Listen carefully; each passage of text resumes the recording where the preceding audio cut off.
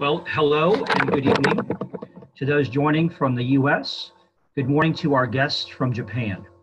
It is a pleasure to invite you to our event, which is a partnership between the Japan America Society of Dallas-Fort Worth and Southern Methodist University's Tower Center for Public Policy and International Affairs. My name is Paul Pass, and I'm the Executive Director of the Japan America Society of Dallas-Fort Worth. This event is one of many we have presented online since spring of this year, and we are happy that you could join us during both the Japan America Society's 50th anniversary season and the Tower Center's 25th anniversary year.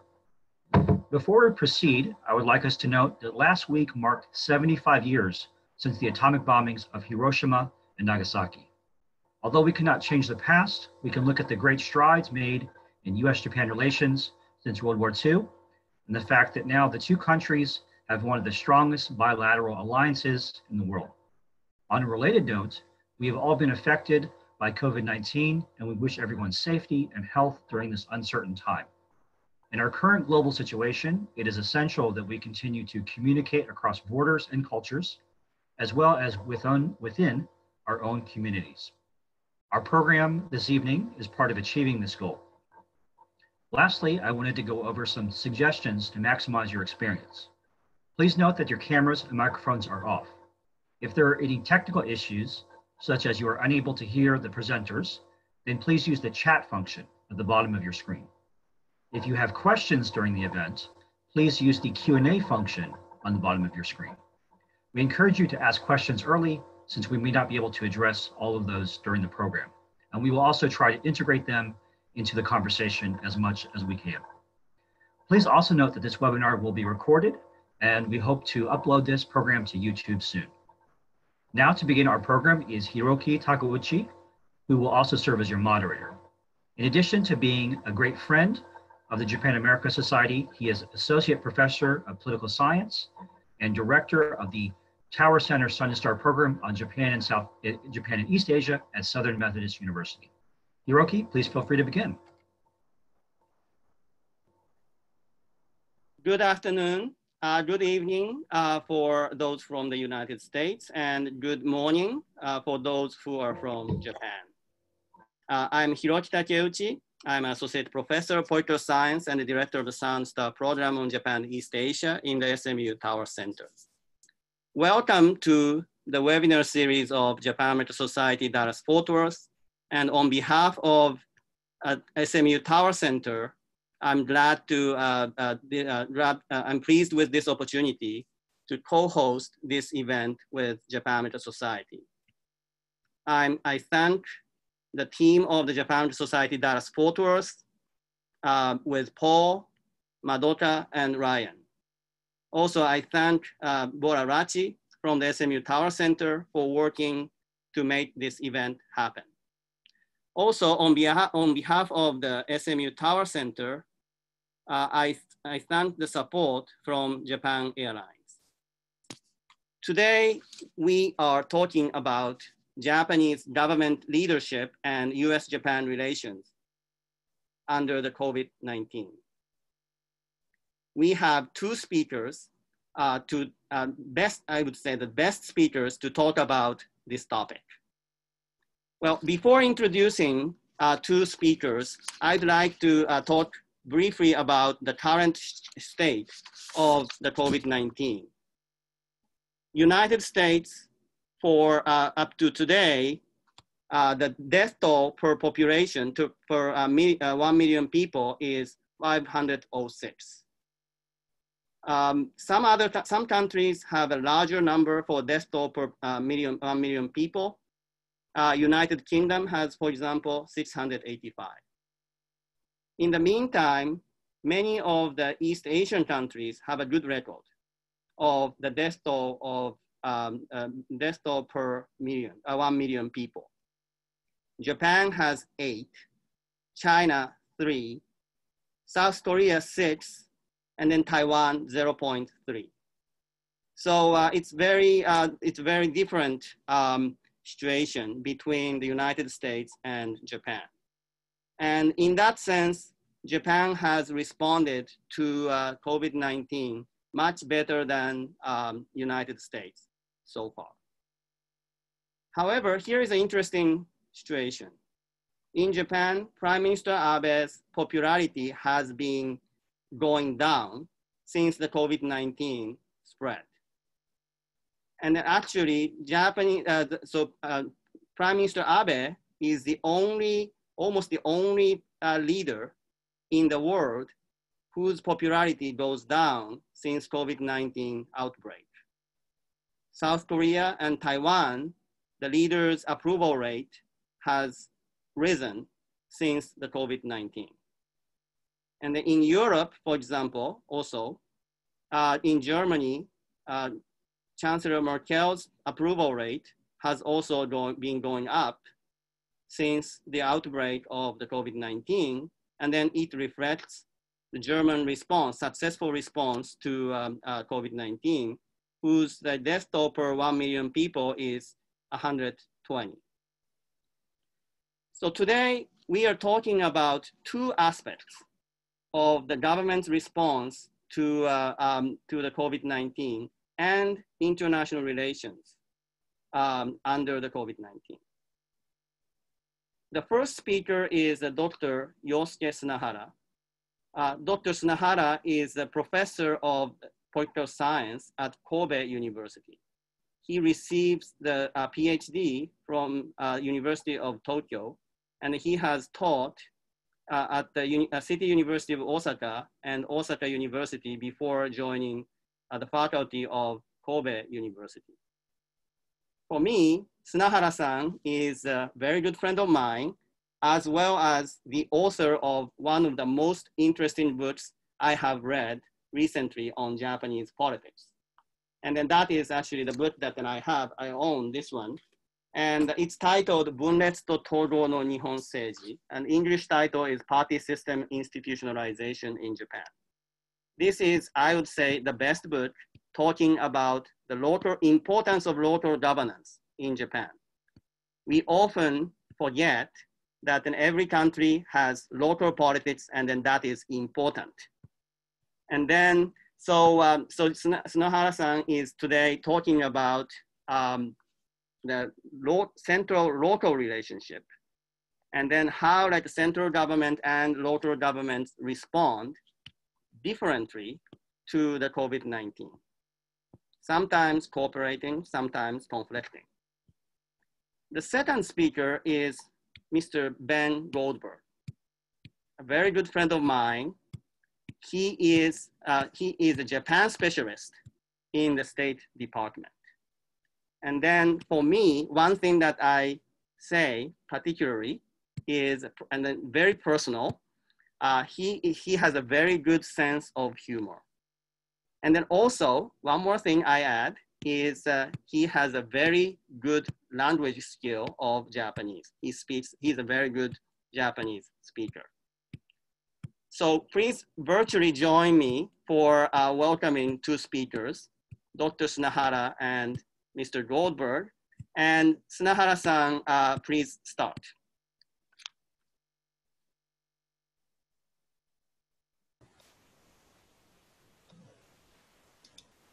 Okay, thank you for having me today.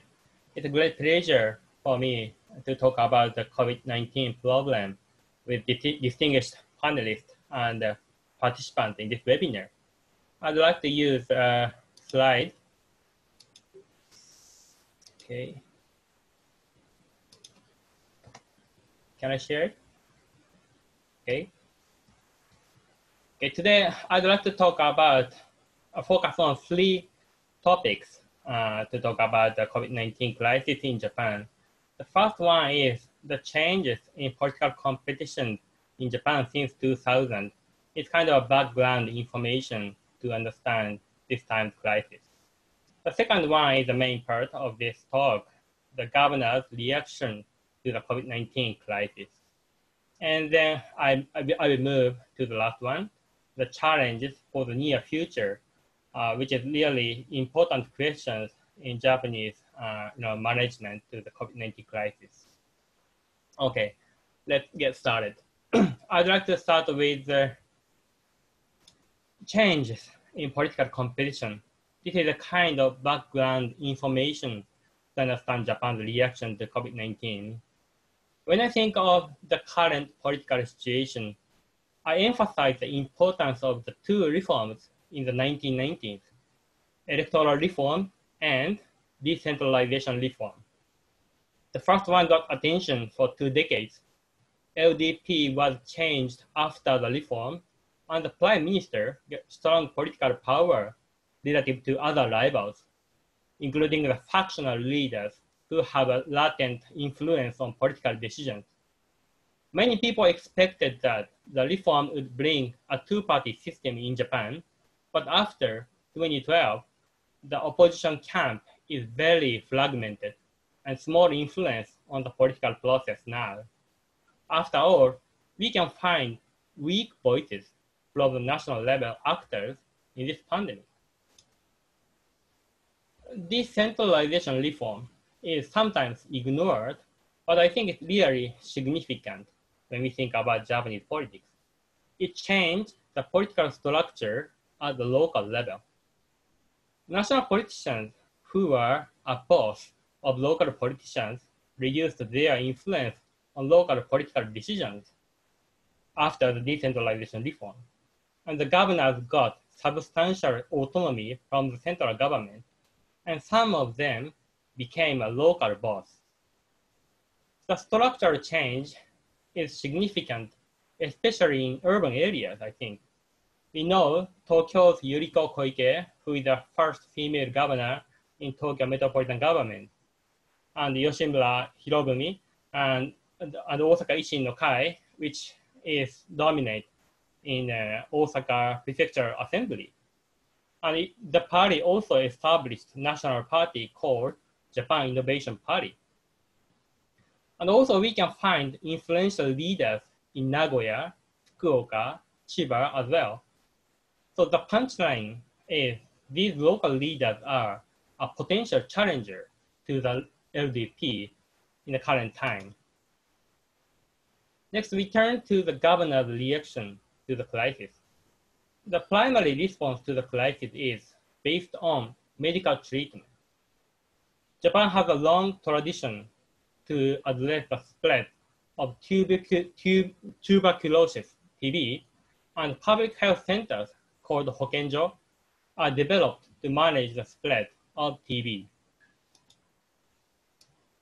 This time, the governors basically use this system to manage the situation. The measure is characterized by extensive testing and quick isolation of patients. Japan's test capacity is usually said it's really limited, but some prefectures successfully implemented massive testing. Actually, the rural prefectures were doing well because they could react in the early stage when the confirmed cases are very small. Urban prefectures had similar measures, but the situation was much tough because the infection cases are rapidly increased. Even the public health centers could not catch all of them because they had not developed an effective data management system and collaboration among public health centers. Actually, the public health centers are fragmentedly established in the urban areas compared to the rural area because they are separately established in designated cities and special wards in Tokyo metropolitan government. Finally, the urban prefectures could not manage the situation as the rural ones did. Then they moved to the disaster management mode in April. The last resort was to request self-quarantine. The central government and local government asked the people to keep self-quarantine, but they could not offer sufficient compensation to business activities. They could not force people to stay home as well. Actually, even the people who had close contact with the infected might get out if they wanted.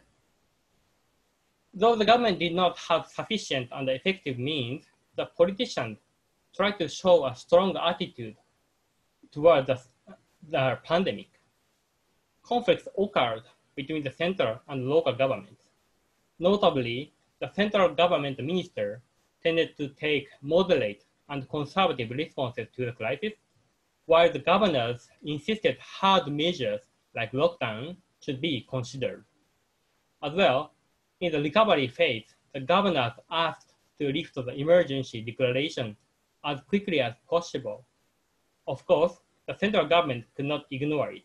It was like a race for a revitalizing economy. Lastly, I'd like to point out some challenges for the future. The first important challenge is the situation in Okinawa, I think. Now the virus is spreading in Okinawa very rapidly. The virus comes from Tokyo and other urban areas. As well, a large clusters are found in the U.S. military. Okinawa economy is strongly depending on the tourism and the U.S. military demand, but they are a severe source of coronavirus transmission. Basically, Okinawa is a typical rural area in terms of the healthcare system. If the scale of infection is small, they could confine the coronavirus as the other rural prefectures did. But the virus influx and spread are likely to be far greater than the Okinawa's medical capacity now.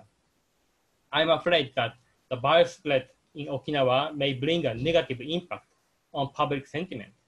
It may get some serious issues like the US-based negotiation in Okinawa more complicated. I think both Japan and the US government should deal with the case very carefully. This is the first challenge. And second one is about the management of the disaster mode.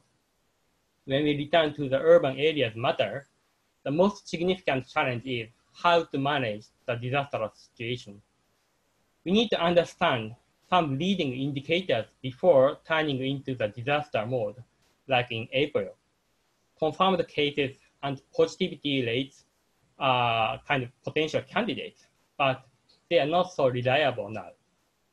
As well, before turning into the disaster mode, an agreement among political rivals is required.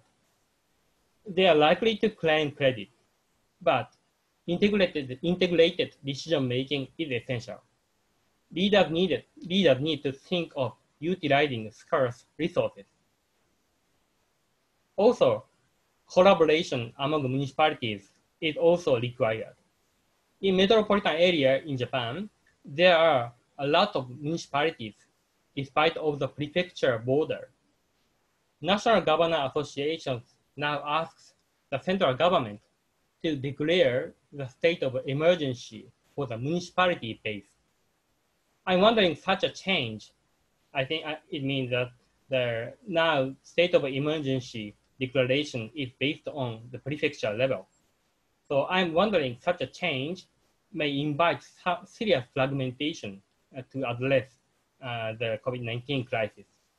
The most important thing is the integration of data collection system through the public health center system.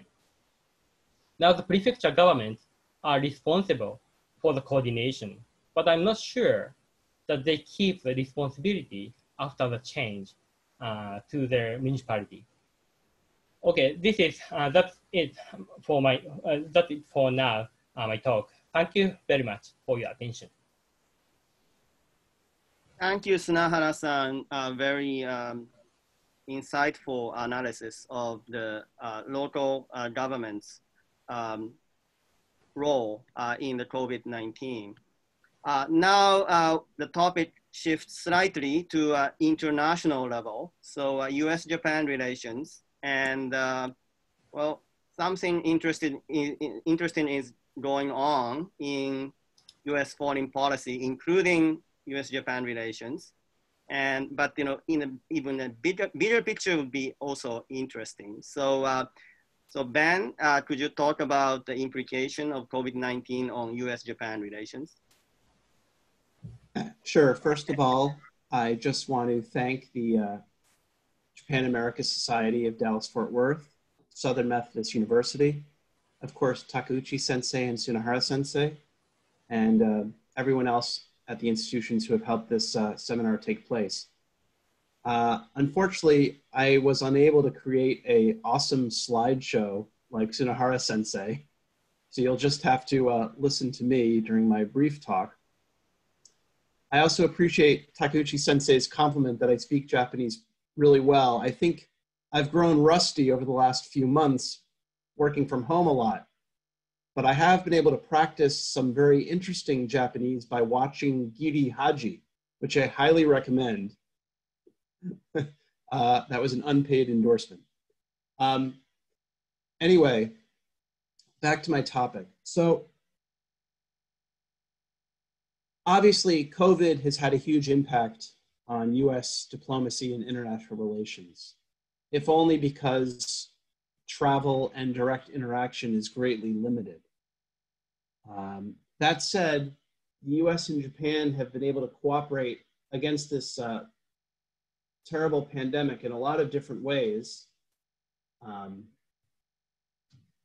Firstly, there's a weekly telephone call between the Deputy Secretary of State, Stephen Biegun, with his counterparts from Japan and other major allied countries in the Asia Pacific, including Korea, Australia, and others. And I think that's a good way to sort of coordinate national level response. I should add that Japan actually allowed Deputy Secretary Biegun and a small delegation to actually go in person to Japan a few weeks ago.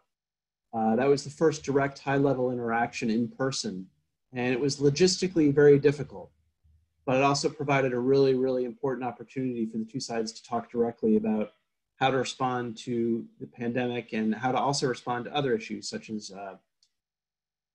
tensions with North Korea and other international issues. I also want to acknowledge the other cooperation we've had with Japan on COVID in both public and private ways. For example, back in March when the pandemic first hit, Japanese Finance Minister Aso Taro and our Secretary of Treasury, Steve Mnuchin, had several telephone conversations to make sure that the global financial system would be defended and that we would avoid as much fallout as possible from this pandemic, which is unfortunately causing a lot of economic havoc, as well as, of course, the human cost in so many countries. I also want to mention the massive assistance from Japanese companies to America. There have been an unbelievable amount of donations, contributions, and assistance. I can give several examples. I know in Texas, Toyota plays a large role. $500,000 to the United Way campaign, and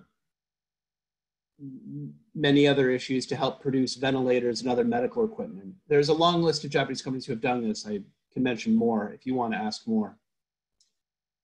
So despite the COVID, I think the alliance cooperation to the US and Japan, which is such an important part of the foreign policy of both our countries, remains pretty strong. Obviously, major exercises and interactions are not possible, but we are doing a lot of virtual discussions, a lot of online negotiations and talks on a variety of different issues, ranging, as I said, from North Korea to alliance issues to military exercises to various other discussions. So I want to emphasize that the alliance is still strong, and we are still heavily involved with Japan in both its defense and trying to maintain a stable and peaceful Indo-Pacific region. And part of that, of course, is the massive economic cooperation with Japan. As you all know,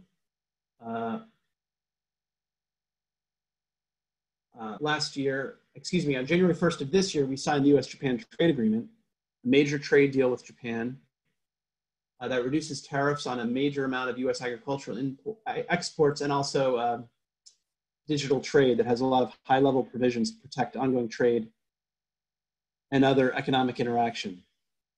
Due to COVID, of course, phase 2 of that U.S. trade deal has not yet begun, but we are hoping to begin it soon so that we can further expand economic cooperation between our two nations. And I want to add that economic cooperation is not just limited to direct trade, it's also extended to several other areas. We have a number of ongoing bilateral programs with Japan, such as the U.S. Japan Economic Partnership, the U.S. Japan Digital Economy Partnership, and also the U.S. Japan, excuse me, I want to get the acronym right.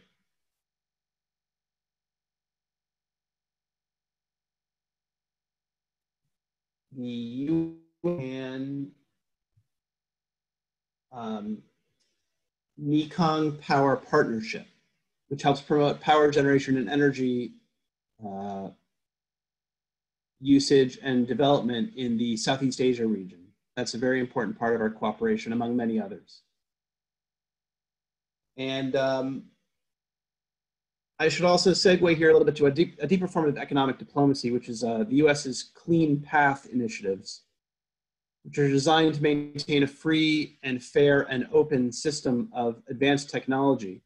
We have a large number of Clean Path initiatives. Perhaps most important is 5G, where we're working closely with Japan, despite the COVID pandemic, to make sure that the digital economy and the new 5G networks that are underway in many parts of the world are free, fair, and open for economic competition and open use.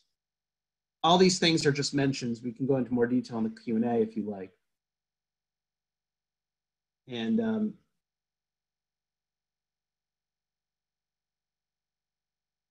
finally, I just want to say really quickly that obviously there was news today. Politics is always part of the alliance. And as Professor Sunahara said, Prime Minister Abe is facing some tensions both in Tokyo and with local leaders. We have our election coming up in November here in the United States. So politics plays a role in both countries, of course, in both countries' diplomacy and foreign relations. But I do think that there is a deep, strong, broad, and very, very, very powerful interest in both the US and Japan to maintain a strong alliance, to maintain close economic relations, and maintain close cooperation against the pandemic. So I should make sure I make that clear. I should also add as an aside, given Sunahara Sensei's excellent comments on local relations, that despite the COVID pandemic, we also have not only our embassy in Tokyo, but also our consulates in various parts of Japan working very strongly to increase US-Japan interaction and US-Japan relations. Just to make sure we know, we have consulates in Sapporo, Osaka, Kobe, Nagoya, Naha, and also Fukuoka. And all of our colleagues at the State Department, both in Tokyo and in those cities, are working hard to keep this relationship strong and deepen it even further as we move forward. So I think I've gone a little bit over my time. I'll end there, and I look forward to an active Q&A. Thank you very much. Okay, thank you, Ben. I would like to start a question, but Q&A, some questions are already in from the audience, and I will take it and try to take as much as possible, trying to mix it with the question that I have had. So let's start with Ben about US-Japan relations. My observation is the US and US-Japan alliance is, I would say, the most active and most, I would say, successful bilateral alliance in the world. And having said that, the current kind of communication or cooperation, as long as we see publicly, is very weak, I think. I do not hear much about it. You mentioned about some like cooperative activities between the US and Japan.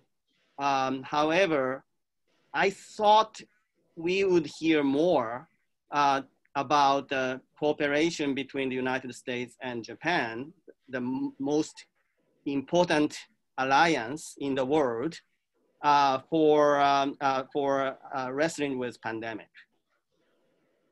Don't you think so? And number one, and then like if it is the case, why is that? Is it just because like President Trump is not so, does not think like an alliance is so important, and at least like superficially, as long as what he says, like sometimes he doubts the value of alliance, etc., etc. Or is there anything like a fundamental issue here? Well, that's a very good and a very tough question.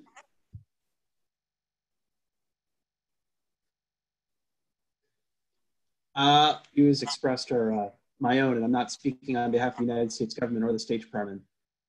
I think that, Takeuchi Sensei, what you're saying is accurate in a sense, but I think that during this pandemic, all countries have sort of turned inward and are focusing on their own domestic problems and issues to an extent.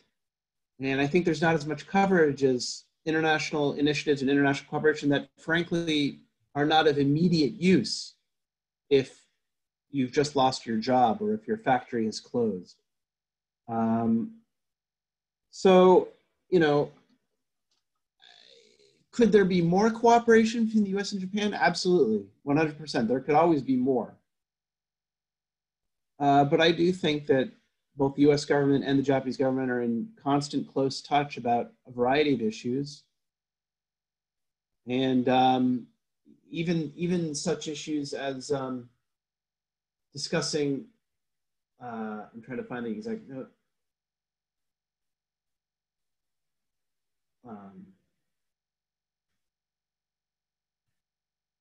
I mean, back in March, the US government and Japan's health ministry were in talks about comparative effects of remdesivir, the drug that was initially used to treat patients on the Diamond Princess cruise ship in February.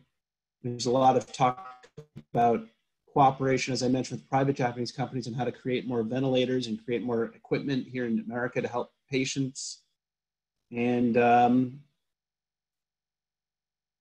you know, I think there is a lot of interaction going on. That said, I mean, as you know, the current US government is a little more unilateral than previous governments. So to an extent, what you're saying maybe is true, but I would say it's a scale rather than a yes or a no. I'll just stop there.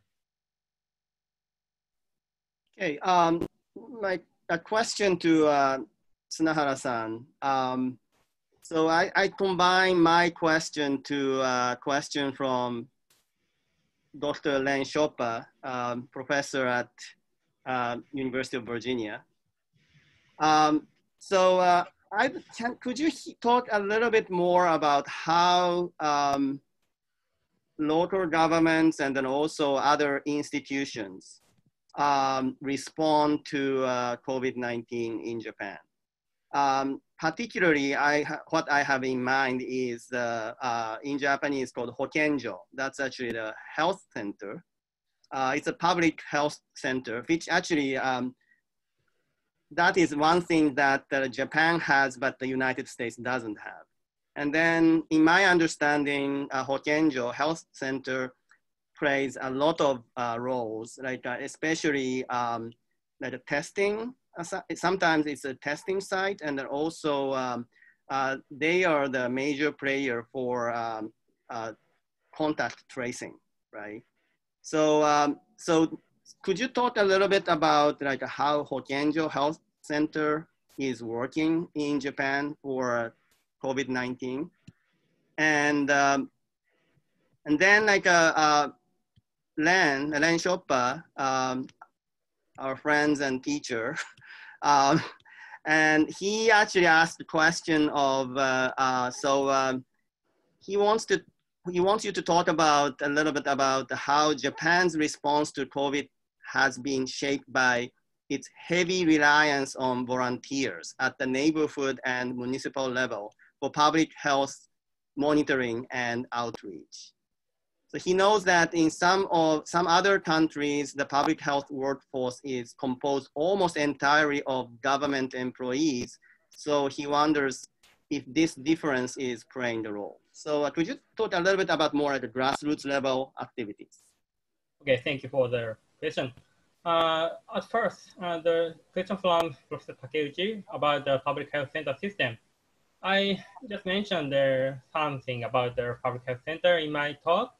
As I said, I think the public health center is essential, especially in the rural prefectures' response to the COVID-19 crisis, because there are a lot of public health center systems, but in urban areas, the public health center system is really kind of fragmented, because some designated cities and some special wards have its own public health center system. But in a rural area, the health center is integrated to the governor. And for example, the Wakayama Prefecture governor said he leads his public health center in his jurisdiction, and he directed to the public health center to implement a massive testing and make a quick isolation. And I think this kind of rural-urban difference is very important when we think about the COVID-19 crisis in Japan. And as I said, in urban area, the government has a really limited means to address the COVID-19 crisis. But especially in rural areas, the public health center has a kind of coercive power to to prevent the infection, because the public health center was established primarily for the addressing TB. So they have their kind of strong coercion to keep the patients stay home or stay in some facilities to prevent the spreading TB infection. Like TB, they used this kind of coercive power in case of COVID-19. But in urban area, it's really difficult to use this kind of coercive power because the public health center is so limited and fragmented. And also the people can move very broadly in the urban areas. And Professor Chopard's comment is very important to think about the situation in urban area. Because of the situation, as I mentioned, the only way to make use by urban prefecture is to request people to stay home. It's just a self-quarantine. And the voluntary activity, kind of inactivity, is very important to calm the situation. And I think, but in this phase, I think the more voluntary activity is required. For example, I'd like to share a slide, a Twitter, which is, posted by the public health center leader in Tokyo area. This one. He mentioned he is providing a relief supply to the people who are staying home and who have minor symptoms.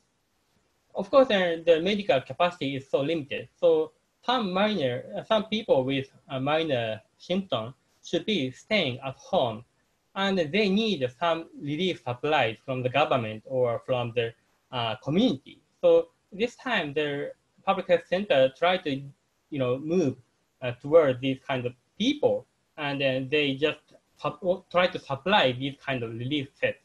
And then that kind of, new movement is really important to tackle against the next wave of COVID-19, I think. That's it. And, one more question to Sunahara-san, and then quite different question. And then maybe Ben may also want to jump into this, answering this question. So our Tower Center Forum member, Ray Termini, asked, in July, the New York Times published an article that a coronavirus outbreak at U.S. bases in Okinawa caused the tensions between the military and the local government. What is the current status?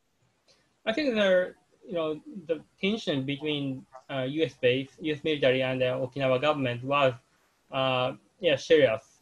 But recently, another incident happened in Okinawa that is caused by the travel campaign of Japanese government. So they are now really criticize their new travel campaign, but at the same time, they are depending on the tourists. The tourist industry is really important, essential in Okinawa Prefecture. So it's hard to criticize all, but actually they are, feeling fear to have an infection, and so this kind of I'd say there are two sources of tension between Okinawa government and U.S. military, and Okinawa government and Tokyo central government. At first, the first tension, Okinawa government and the U.S. military base was serious, but recently the situation moved to the next step. And the central government, the conflict between central government and Okinawa government is much more serious now, I think. Ben, do you want to jump in? I'll just say that it is a serious issue, and I think, I don't have up-to-date numbers, I believe it's over 100 at least U.S. service members or their families have been diagnosed as positive at our facilities in Okinawa. But, I think Sunahara Sensei and you and many others know well that tensions between the U.S. bases in Okinawa and the local government have existed for decades, and will probably keep existing. And I frankly think that this latest COVID-19 outbreak is just one more thing that I fear will worsen those tensions. I will say that U.S. Forces Japan in Okinawa have at least tried very hard to be transparent, to be honest, to make sure that anyone who is diagnosed as positive stays isolated, to try to work as much as possible with not just the local government in Naha, but even the local city and smaller governments, try to trace contacts.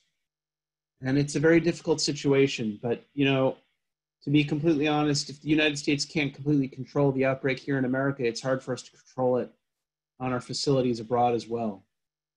And I just, it is tragic. I will say that Sunahara Sensei has a very good point that obviously the tensions are also very deep between the Okinawa prefectural government and the central government in Tokyo, also on a range of many issues. Okay. And another question is to probably Sunahara-san. So question from Erin Message. Did the virus cause anti-foreigner, anti-immigrant sentiment in Japan? Unfortunately, it was something we saw in the United States. Yes, it's really difficult question, but I'm afraid that the anti-foreigner or anti-traveler sentiment in Japan, because actually I'm not watching so long hours, but people say that the TV program, like so-called wide show in Japan, is kind of talking much about the this kind of phenomena. I mean, some people from Tokyo travel to Okinawa and they get infected or spread the virus or something. So this kind of broadcasting is sometimes cause the tension between the central government or central area and local area, and also the anti-foreigner or anti-traveler sentiment.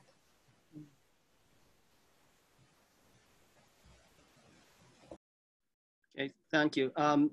Ben, do you want to jump in or comment? Okay.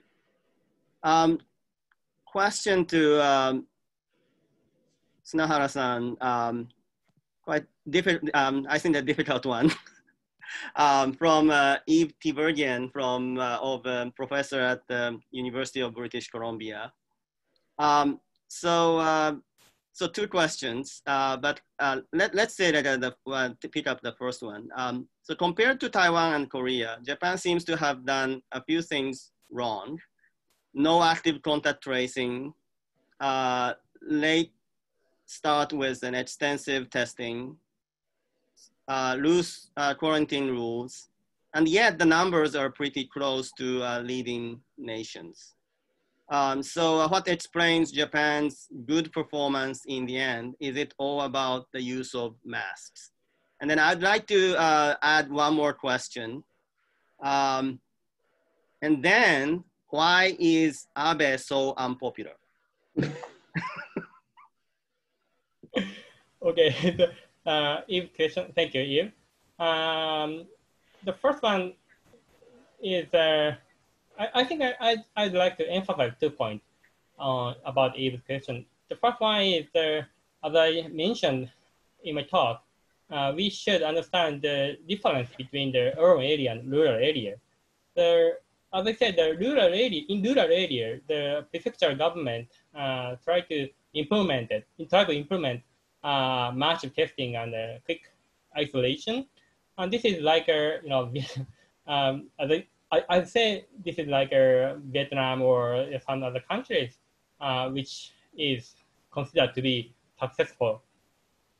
But in urban area, it is really difficult to implement this kind of testing because of their testing capacity and some of the reasons, including their political competition between the urban government and central government.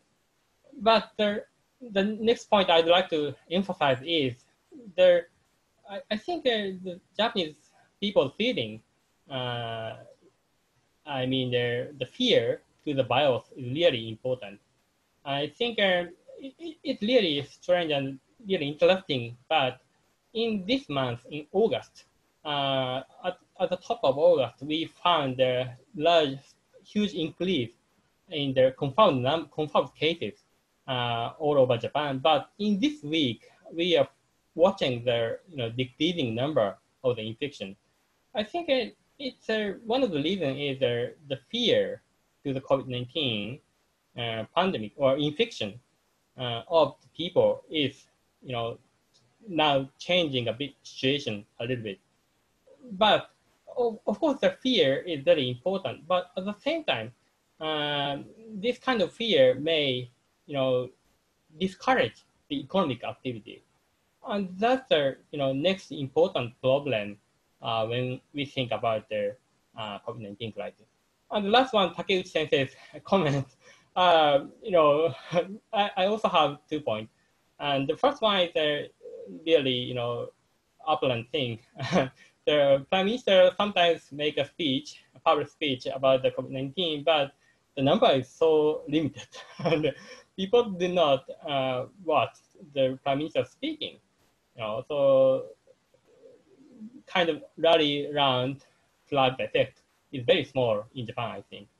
And also the second point is Prime Minister is in a competition among the political leaders, including local governors. So sometimes I think Governor Koike is really doing well compared to the Prime Minister. So she came later than the central government action. So actually she is waiting for the central government action, and she reacts to the central government. She sometimes criticizes the central government and try to show her bigger than her reality. So that's one reason why the Prime Minister Abe is looking bad in this pandemic. Yeah, we received a question from Erin Messick and Len Shop for a similar question. So about the current kind of travel ban at both sides, right, kind of. So one question is, when do you think the Japan will open up to American tourist travel again? And then this is actually a kind of mutual thing. So when this, how to loosen the restriction will start the discussion. And then another specific question is, this is actually a question to Ben from Len. So would you like to comment on how U.S. Japan cooperation has been affected by the Japanese government's decision to block permanent residents who had traveled abroad from returning to Japan. So we read that some long-term residents are feeling alienated after investing time and effort in building a life in Japan.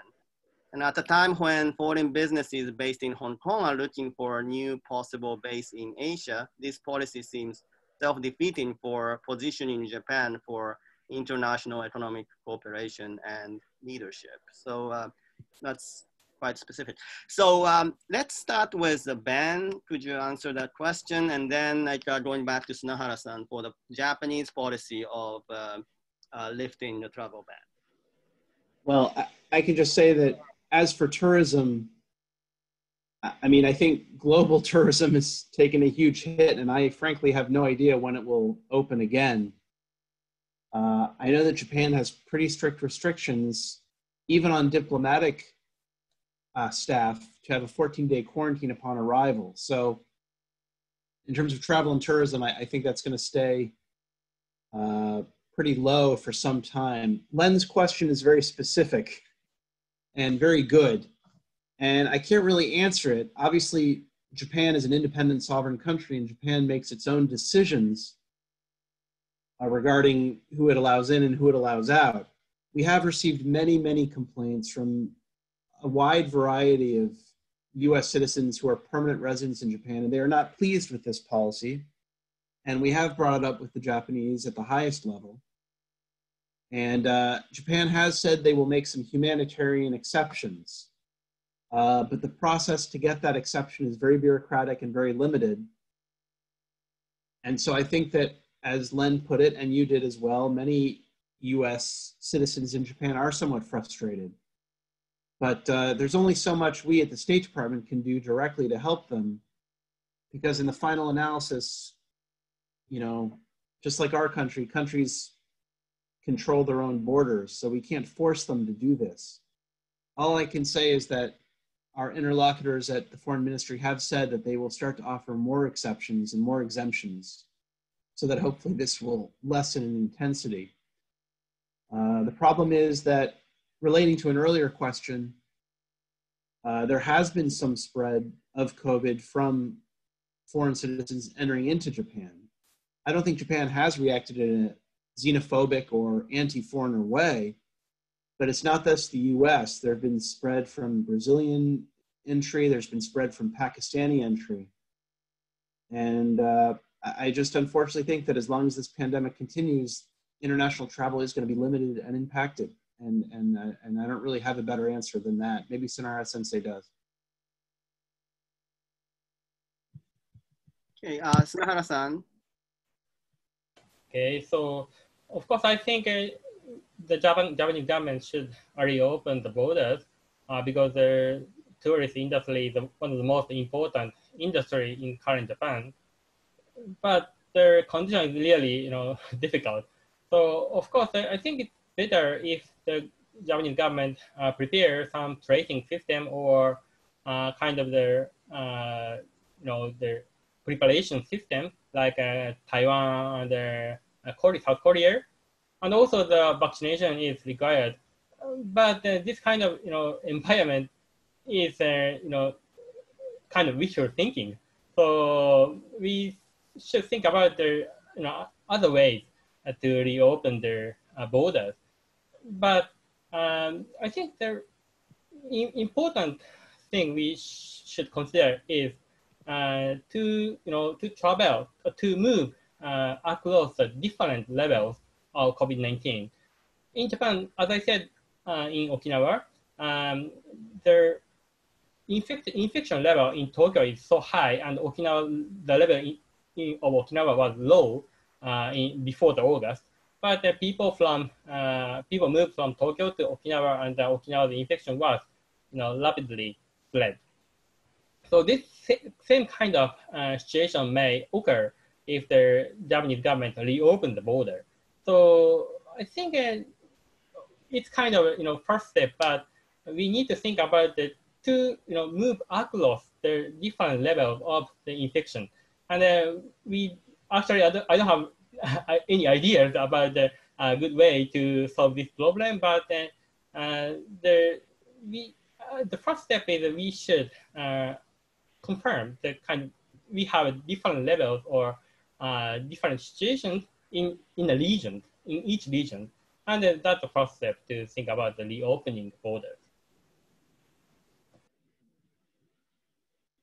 And then one more thing, like I'd like to, related to that, like I'd like Sunahara-san to answer is, so one of the, reasons that, Japanese government especially really like is concerned with when to lift travel restrictions is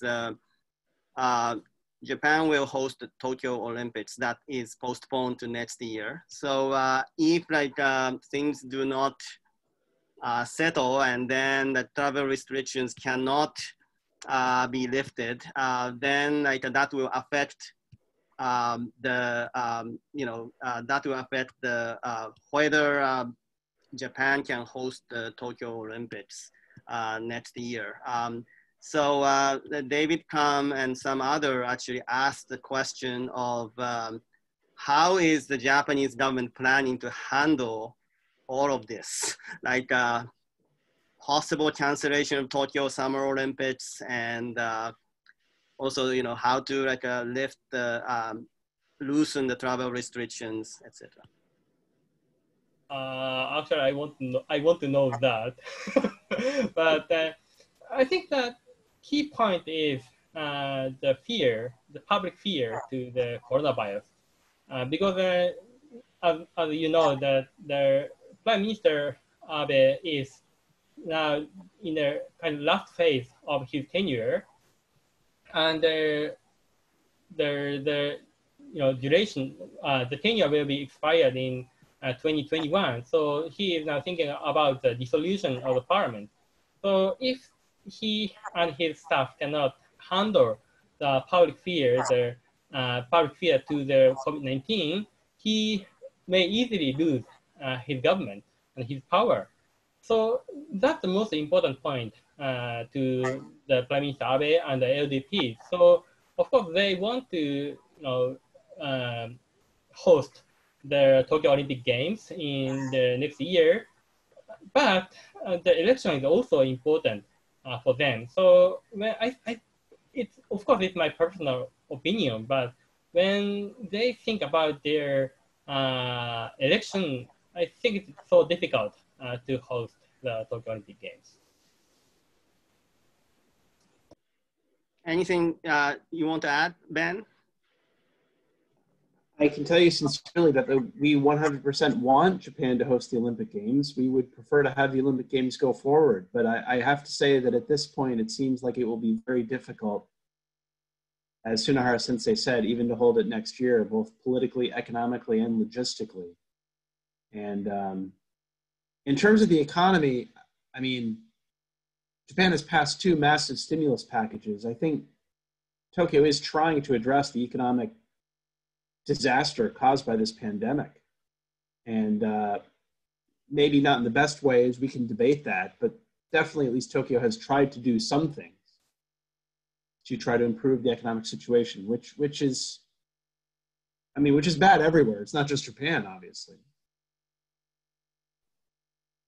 Well, and then we are going toward the end of the session, and then asking probably one more question, and then I try to combine a few big questions into even bigger question.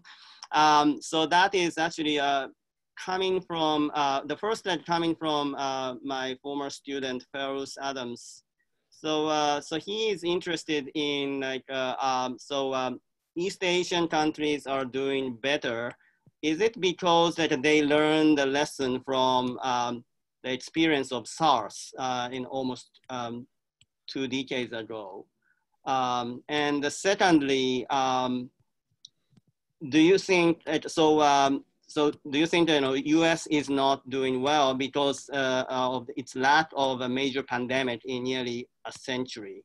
And then I would like to add this question to that question. That is, if the U.S. should learn something from what East Asian countries' governments are doing, like Japanese government, South Korean governments, or Taiwanese government. If US should learn something from those countries, what should US learn? And then I would like to also add this question from, this is actually from Eve, Eve's second question. That is, local governments, local leaders are doing a good job, especially compared with Prime Minister Abe. And then local governors are more popular. Tsunahara-san, what is your ranking of the governors? So how would, can we rank urban governors in the end? And what are the best practices that the US should learn from the performance of urban governors in Japan? So who wants to start? Maybe Ben, could you start? Well, that's a very interesting point. We haven't had a very, very serious pandemic for over 100 years. So the point that the US hasn't had experience that many East Asian countries did have with SARS is a valid one. I know Tsunahara Sensei is an expert on local government relations with the central government. So maybe I would just say that the US federal system, where there are many different states and many different school systems and so many different jurisdictions making decisions on how best to respond to this overwhelming crisis, might be part of our problem. But that's purely my opinion. I'm no epidemiologist and I have no idea how we could have addressed this better. Maybe I can only say that, I mean, if you're looking globally, it does seem like on the whole, countries in East Asia have responded better. Though some doctors argue that's because the strains of COVID in that region are less strong than the strains in Europe and at least some of America. So I honestly don't know. Tsunahara-san. Okay, so difficult questions. But the first one is not to my, not to me, but Japan has also, so no major pandemic after the World War II, I think, except for the TB.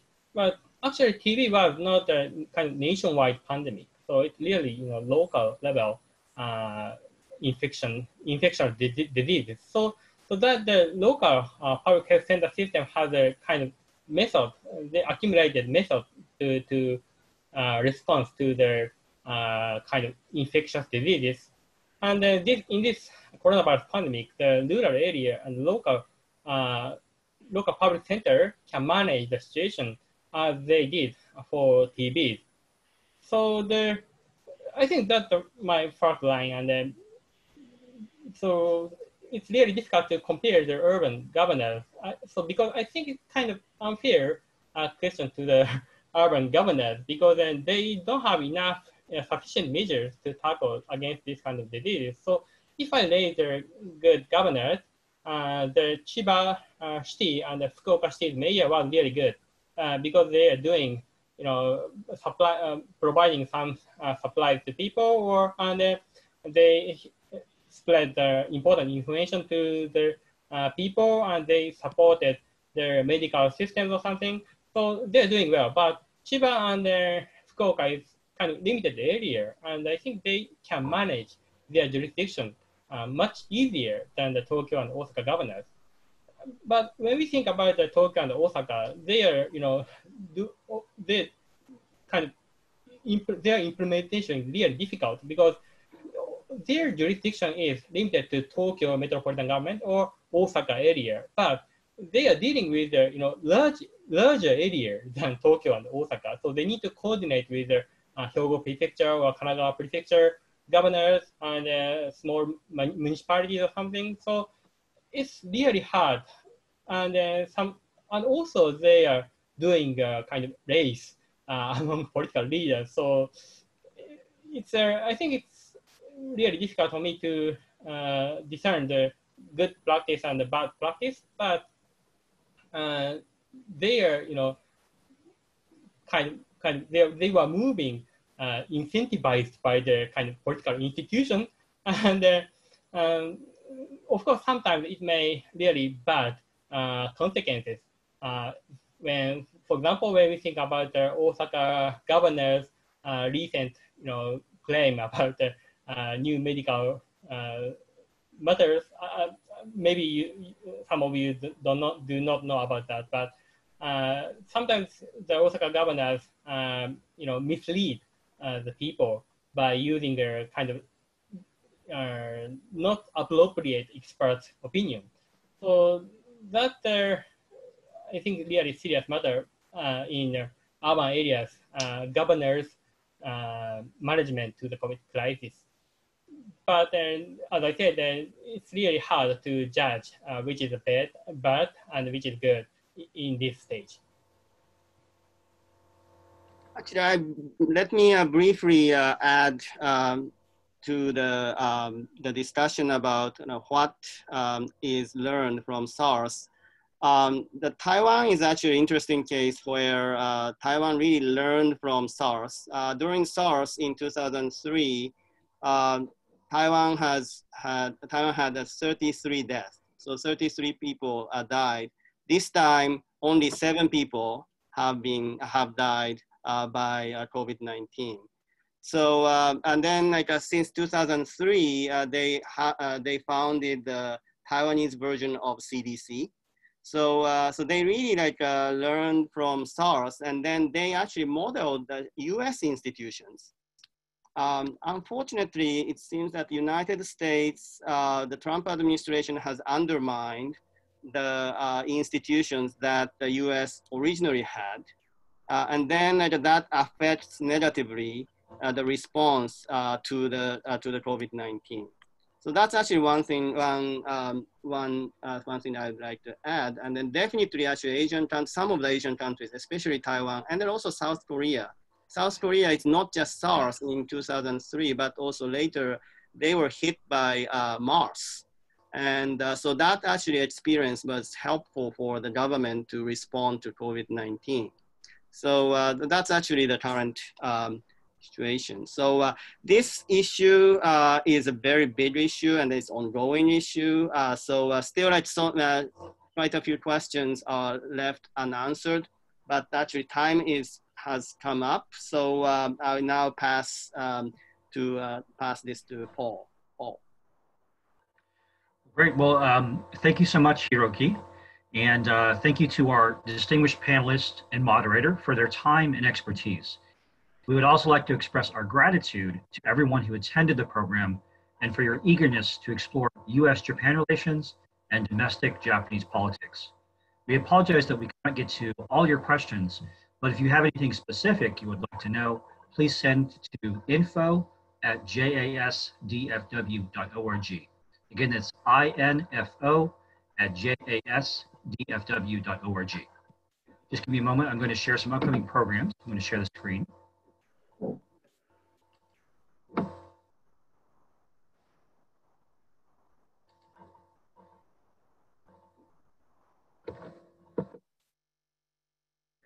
You can see on the screen, we have a program coming up next week. This will be focusing on Japanese health and wellness. We will have a noted medical expert with us that evening, as well as a representative from E2N North America. In just 2 weeks, we'll have a program in partnership with the Japan-America Society of Georgia, focusing on air travel. So this will look at both what is happening currently and what we can expect maybe in the near future. And as you can see, the speakers will include a representative from Atlanta International Airport, as well as Japan Airlines and Delta Airlines. Coming up in just a few weeks will be the first ever virtual Otsukimi celebration from the Japan-American Society of Dallas-Fort Worth. And this will include a shamisen performance. We will also have demonstrations of dango making, which is very traditional during Otsukimi. And we will have presentations or performances from Sendai, Sendai is the international friendship city with Dallas. Additionally, we are working on a program in, just give me one moment to stop the share. We are also working on a program, it's on our website now and we'll open registration soon. This is a program mid-September focusing on the effect of anime and Japanese pop culture on the rest of the world. Please check www.jasdfw.org and www.smu.edu/Tower Center for regular updates as we both schedule more programs throughout the summer and into the fall. If any of you are wondering about the links to those organizations, there is some information in the chat box. And so there's a hyperlink that you can click on. This concludes the program. Thank you for attending and have a wonderful rest of the evening for our US attendees and a great rest of the day for those in Japan. Thank you so much, everyone. Thank you so much, Hiroki, Sonohara Sensei, Ben. Have a great rest of the day and thank you. Oh, thank you. Thank you very much.